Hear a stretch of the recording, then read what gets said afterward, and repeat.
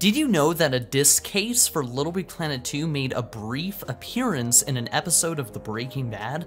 While a character from the show named Jesse was searching for something within a bowl sitting on top of a table, you can clearly see that the LittleBigPlanet 2 disc case is present on the far right.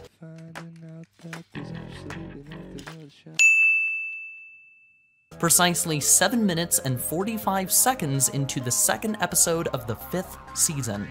When people caught on to this, it became a big topic of discussion within the LittleBigPlanet community.